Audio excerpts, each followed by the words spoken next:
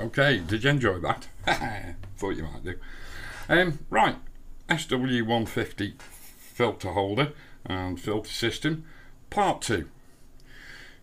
If you can remember back in the dim and distant past when I did part 1, I did say that part 2 might be 2 weeks, 2 months away, yeah, something like that.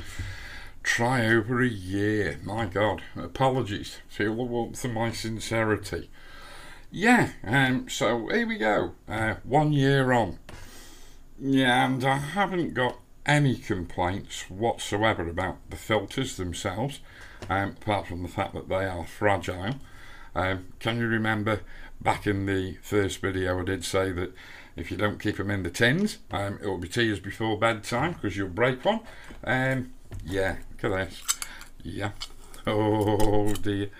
A Lee 10 stop big stopper filter, £140 worth, snapped in four places, and believe it or believe it not, I did this in the office.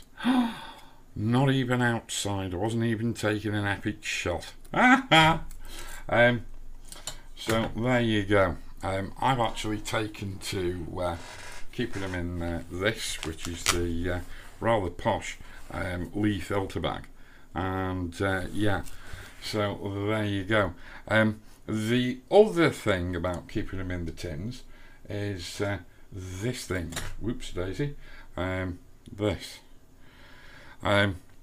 is that funny little foam insert, and when you put your filter back in the tin, it's this insert that sits around the outside of the filter that basically stops the filter from shaking side to side or backwards and forwards in the tin and banging about.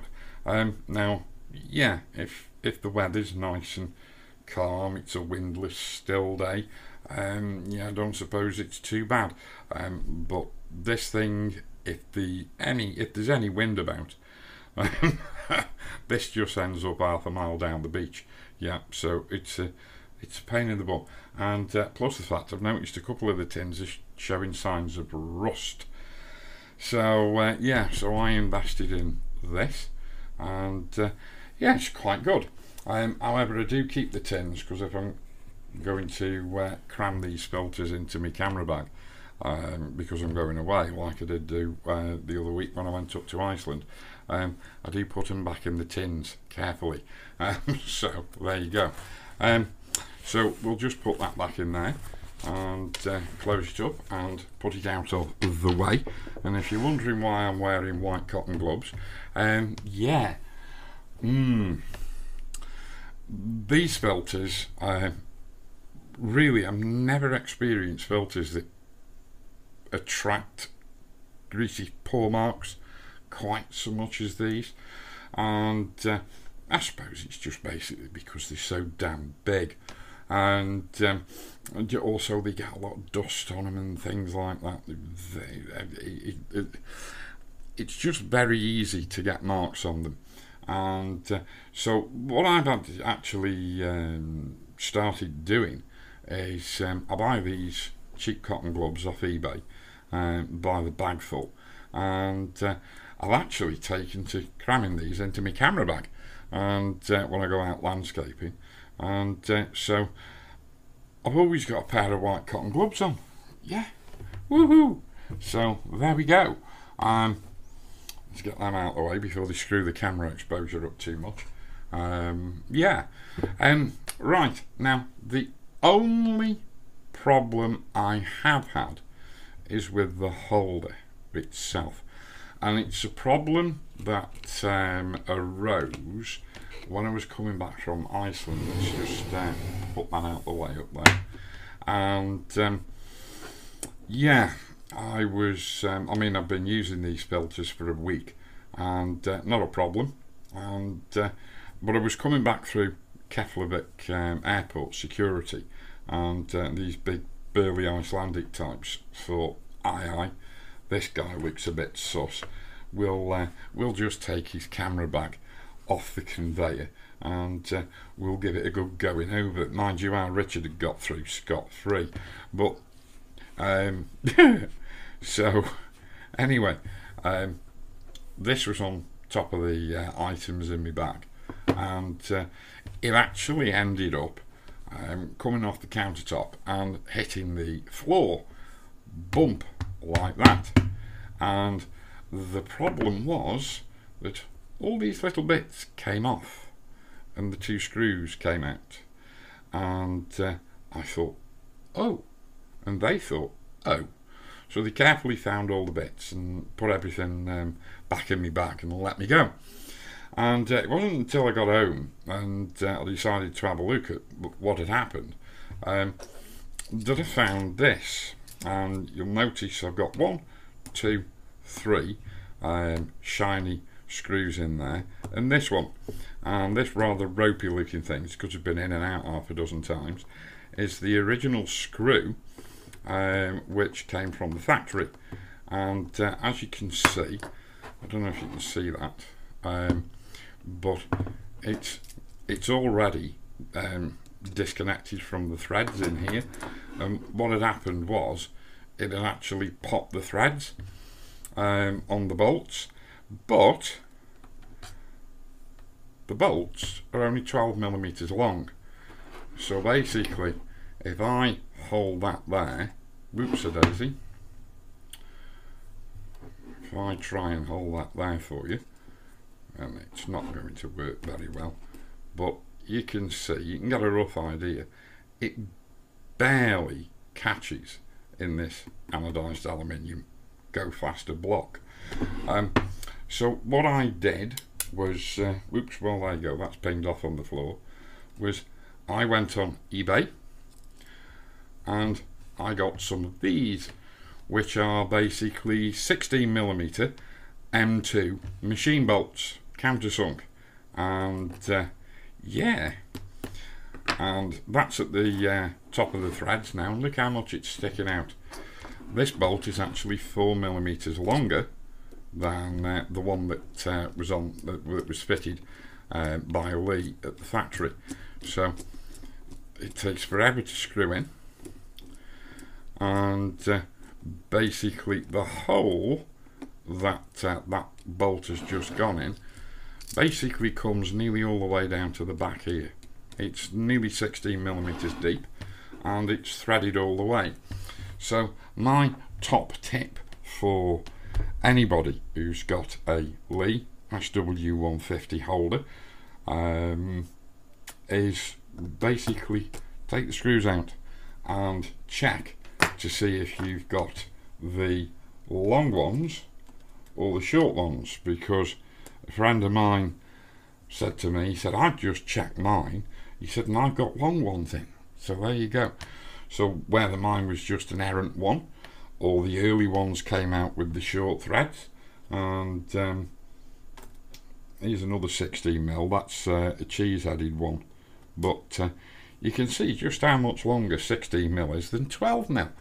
And I don't understand why they were selling these holders or letting these holders go, when basically the these short 12mm screws or machine screws were only catching by like no more than 2 turns of thread in the alley blocks. So this lot wasn't very secure at all, and if you've got 2 £140 filters in there, yeah, and yeah, it would be really bad, wouldn't it? So naughty boys, Lee, naughty boys.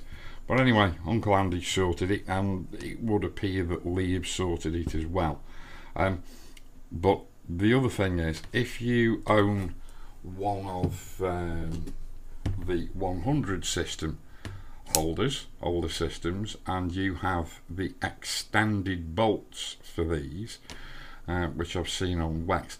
These don't fit because these in the 100 system aren't M2. I don't know whether they're M2.5 or M3, but they are too fat. They do not fit in these holes. So the bigger filter holder system has smaller screws. How weird is that? Doesn't sound a very good idea to me, but well, there you go, that's what we're stuck with. So there you go. Just to repeat myself again, check your screws on your SW150, and if they are short ones, count yourself very lucky. Go on eBay, M2 16mm countersunk in preference, because then they don't stick out so much, but countersunk M2 16mm machine screws, that is what you're after. And so there we go. That is the only problem I've had with the filter holder. As I say, the filters themselves, nothing wrong with them at all. They work like a dream. I love them to bits. Yeah, they are fingerprint magnets. Yeah, so yeah, I don't suffer quite as much now. Now I wear these every time I go anywhere near my filters. But now the other thing is, when I use my 1424 for daytime landscapes, I invariably shoot it between 18 and 24 mil, and it does have even at 18 to 24 mil, it does have a slightly weird distortion pattern. You definitely notice it if you've got anything vertical in your landscape, a bit like photographing a lighthouse. It sort of puts a funny little S-shaped distortion on your vertical subject if you have them off center. And so yeah, it's relatively easy to correct in Photoshop. Lightroom can't fully correct for it, but you know, it's relatively easy. But I do the majority of my daytime landscape shooting on this Zeiss 21mm. I don't know why people slate this lens quite so much, unless I've just got an exceptionally good example. I absolutely love this lens, and on my D800E, its performance, even right into the corners for sharpness, is absolutely epic. But of course, yeah, it's a 100 system filter holder that fits on that via, in this case, an 82mm adapter ring. And yeah, we have Lee big stopper and little stopper filters to go on it, but I just can't bring myself to buy a polarizer. And of course, now I actually don't need to, because I can actually take that off there. I can unscrew that, and I can now get one of these, which is the SW150, in this case 82mm adapter ring. And they are a bit awkward to get centered on the screw threads, but let's hope we yeah, there we go, just about got that. Whoops a daisy, squeaky squeaky, squealy squealy. And now I can pop my SW150 holder on there like that, and then I can go and get a filter. Which one will we get? Yes. Oh, we've got the little stopper here. Yes, the little stopper. And basically always put these felt side, yeah, foam side back into towards the lens, and always put them in the first slot. And there we go. How cool is that?